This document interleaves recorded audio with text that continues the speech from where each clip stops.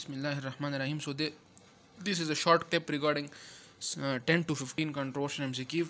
So there is MCQ regarding the venous blood and the arterial blood, and they are asking that what is the effect of MCV, which one has high MCV, arterial blood or the venous blood, which one has high ESR, arterial blood or venous blood, which one has high chloride in the plasma, arterial or venous.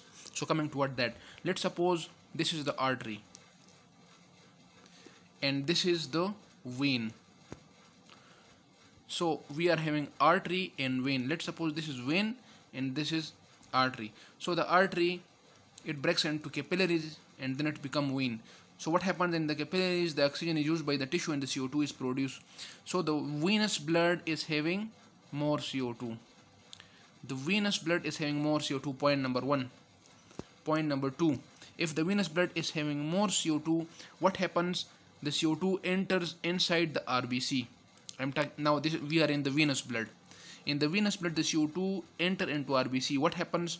The RBC, in the RBC, H2O combines with the CO2 and this produces H2CO3. This is called carbonic acid. Then it breaks down into H positive plus bicarb negative HCO3. Now we are in the RBC. Now this is neutralized by hemoglobin.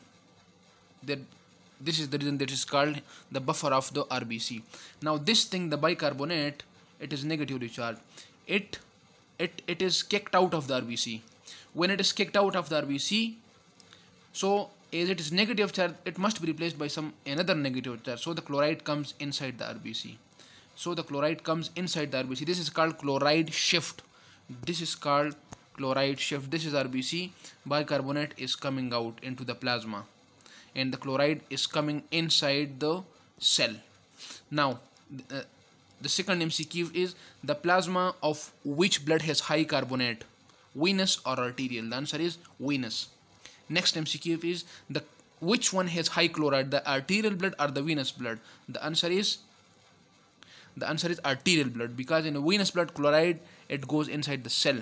So in the venous blood, chloride concentration in the plasma become less, while in the RBC reverse happens. If asked in which of the RBC the chloride is high, the arterial blood or the venous blood, the answer is venous blood. Venous blood. Now when the chloride enters the cell, it draws water. Water enters into the cell, and when water enters into the cell, its size become increase. When the size of RBC become increases, we say the MCV is increasing. So the MCV of which RBC is high, arterial blood or the venous? The answer is venous. The answer is venous. Now we know that when the MCV is high, what is the effect on the ESR? The answer is high, because the larger RBC, they quickly make the Rolex formation and settle down. If they are settling down quickly, so the ESR will be high. So which one has high ESR, arterial blood or the venous? The answer is venous blood. Venous blood.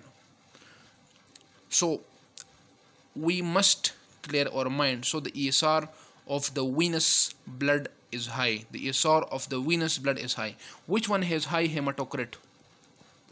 Which one has high hematocrit, venous blood or the arterial blood? Now the hematocrit actually depends upon the size of RBC. If your RBC are larger in size, then it will give you a larger hematocrit. The answer is venous blood. Venous blood, the high hematocrit is of venous blood. So these are some MCQs that are repeating again and again. So they will check you and change the scenario. Now so that was some of the things regarding the arterial and the venous blood. There is another MCQ, the oxygen difference between the arterial blood and the venous blood. Let's suppose this is artery and let's suppose this is vein, is smallest in, that is the dorsum of the hand mainly, and the dorsum of the hand does not have capillary blood. Capillary bed. If there is no capillary bed, what happens is the blood goes directly from the artery to the vein. When it goes directly from the artery to the vein, so there is no oxygen used up. If there is no oxygen used up, the oxygen of the venous blood is almost equal to the oxygen of the arterial blood. That is almost equal to that of arterial blood. Now there is another MCQ, oxygen hemoglobin dissociation curve. Inside the arterial blood, the affinity of hemoglobin for oxygen is high, or inside the venous blood. In the arterial, no, we will discuss this in the next section. Thank you.